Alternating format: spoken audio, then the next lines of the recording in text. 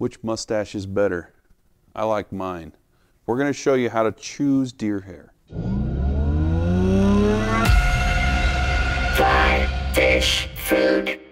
How to choose deer hair. So that's a loaded question in my opinion. There's so many different types of deer hair or elk hair or caribou, any of that kind of stuff, that it's kind of a broad thing depending on what fly you're tying. But I'm going to give you some general tips to choose better deer hair, and then the rest is up to you. Alright, so I've got a few primo deer hair strips that we'll use in just a second.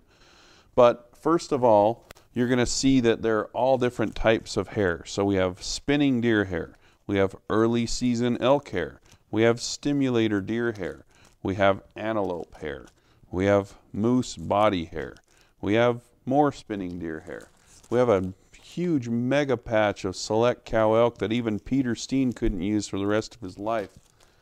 We have comparadun hair, we have dyed bull elk, we have cow elk back strip, which I used to call backstrap, and I would try to eat it. It was delicious. Ex-caddis deer, deer belly hair, and finally select cow elk. That's one of my favorites. But how do you make sense of all this when all you want to do is tie an elk hair caddis? Well, we'll kind of run through some of the options here and help you choose a little bit better. All right, first and foremost, I wanted to get these out here because these are some good examples of what I look for in hair and what I don't look for in hair. So, first of all, these are primo deer hair strips. People use these a lot for streamer heads or deer hair type things. They're a little bit thicker deer hair, and they're kind of thick along the shaft of the actual deer hair. So that's one of the things that I look for in a primo strip that I'm going to use for spinning, like a slider head or something, is something that when I squeeze down on it, there's a little bit of bulk. So you can see this one is pretty thick. There's a lot of kind of girth to this guy. Same with this one. It's a really thick piece of deer hair. Even though the actual fibers of deer hair on this one are much thinner than this one, this is still a good piece of hair that I would look for.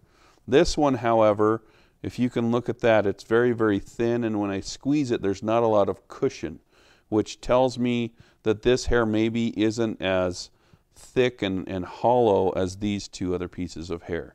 So for this one, if I were using it for making heads on a slider or spinning hair, I'd probably avoid this piece of hair. However, if I were looking for hair that doesn't flare as easily, maybe for like stimulator tails or humpy wings, I would maybe pick up this piece of hair because it's going to kind of stay exactly where I put it. Another thing to look for is if you pull up the deer hair and run your finger along it, there are little tiny black tips on the deer hair. These black tips are fairly uniform. None of them are super, super long. The black tips are not going to aid the flotation of your fly at all. This one, however, has pretty long black tips. So that's another reason why maybe I would avoid this one for anything that I want to flare or float. So anyway, those are some tips in choosing primo deer hair. Those are good for, again, like doing streamer heads and things like that. Next, let's get some spinning deer hair. So this spinning deer hair is phenomenal from Nature's Spirit, and it's actually a good all-purpose hair. The other thing you notice is they have both mule deer hair and whitetail hair. So if I pull this out of the package, I'm going to do my little test. If you can see the black tips aren't too big, they're hardly there at all.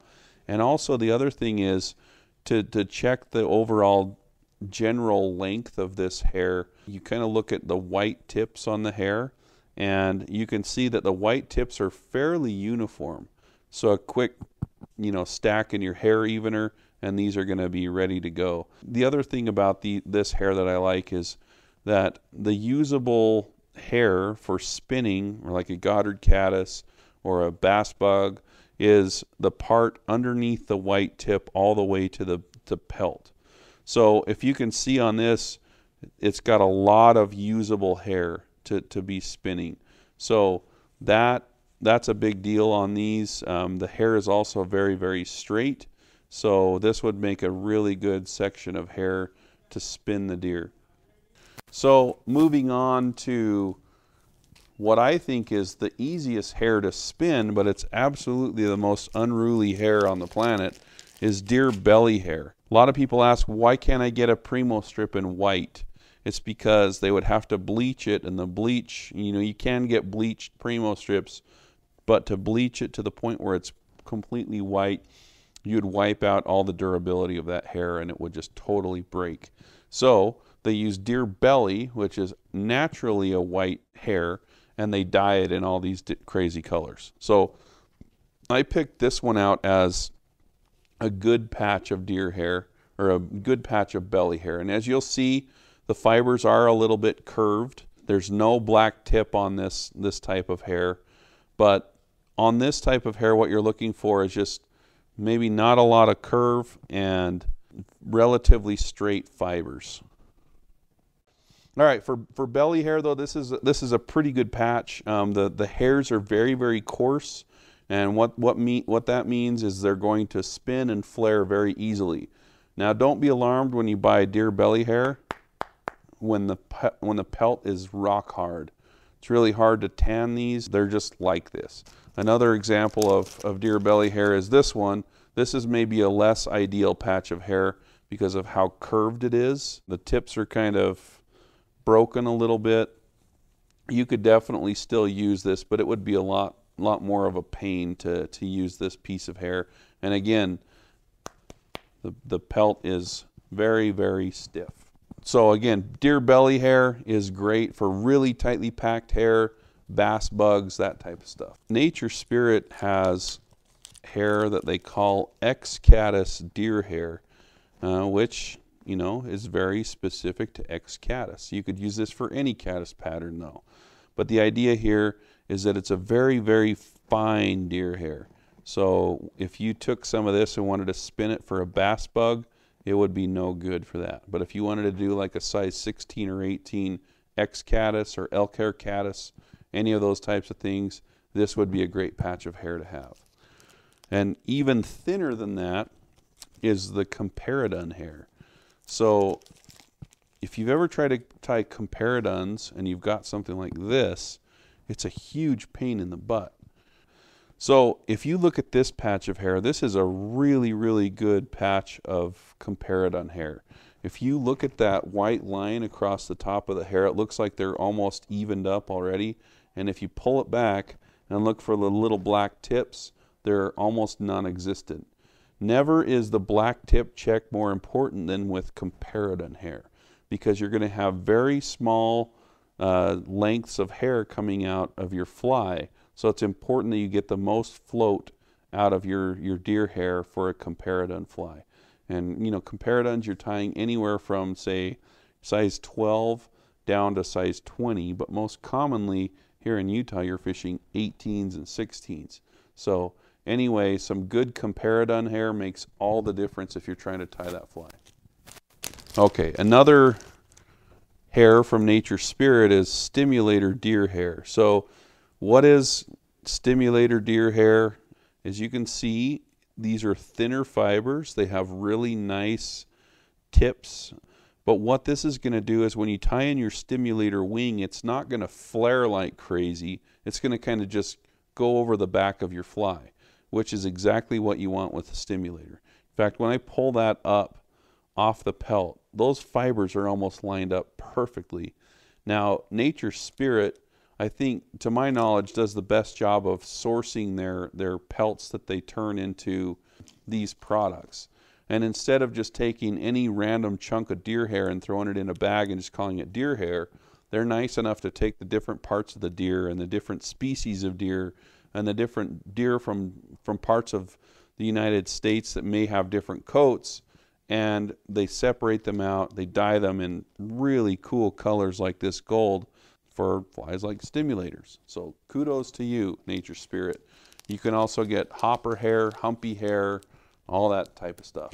So let's move into elk hair. My favorite is just their select cow elk. If I had to tie humpies elk hair caddis, stimulators, and I just had to choose one type of hair, it would for sure be the select cow elk. So as you can see, elk hair typically has a dark shaft and it goes up into a lighter colored tip section. Now you can also do the check for black tips on your deer hair, and if you can see this one, it's got almost no black tip going on. All right, so what I like about this hair is it's kind of a medium thickness elk hair that flares nicely if you want it. If you want it to lay down, you can use a little bit less thread wraps, but just a very, very good overall elk hair. It's probably our top seller. So much so that Nature Spirit started making it in this beast of a pack. So this is a bleached one. Obviously, the bleach looks really good. You can also get this in a natural color. Early season elk hair. So this is a shorter, finer hair. This is for patterns where you might not want the hair to flare a whole lot, and you just need a little tiny chunk of it. I mean, this would be good for like humpy wings or a humpy tail or any type of fly that has a tail of hair. Okay, another type of hair, the dyed bull elk hair. Bull elk is really good for longer wings, like if you're tying salmon fly patterns, or this one would be good for like bullet heads on hoppers, where you want it to flare a little bit but not a ton. You're going to find that this hair's a little bit more coarse, not as hollow. It can have a little bit of longer black tips on it, but it's designed for bigger flies, maybe for wings or bullet heads or things like that. Same with the cow elk back strip. So this is another hair that's longer, ideal for bigger flies. So big salmon flies where you want some of that going down the back of it, or a big bullet head or a big hopper. This one wouldn't be ideal for spinning because it's not going to flare very much. And then we're going to move into one of the easiest hairs to flare, which would be antelope. It's a really cool hair because it's relatively straight with just a little bit of crinkle. And the thing that you need to know about antelope, though, is that most of the tips are broken off. So if you're tying caddis patterns, they're going to float pretty well, but the tips are completely gone, so they're not going to look very good. The other thing is it's not a very durable hair. So as you fish it, it can kind of break off, or if you pull too hard down on your thread, it can break off. But it's actually a really good hair to learn how to spin deer hair with because it's so easy to work with. And then finally we have moose, which is in the same family. So this is a bleached moose body hair. It's actually a really cool type of hair to work with. It's really durable and tough. I usually use it for tails on mayflies, or you can take individual strands of moose and wrap it for the body of a fly and then just put like resin over the top. But this is not going to flare. It's a relatively straight, long fiber, and you can find moose in multiple different varieties. Again, this is a bleached version, so not the most common moose that you'll see. All right, lastly, we're going to talk about the underfluff, or the underfur of the deer. So you've got the hair, which is what you want to tie with. If I take the butts and brush them out, I'm going to get some of this underfluff.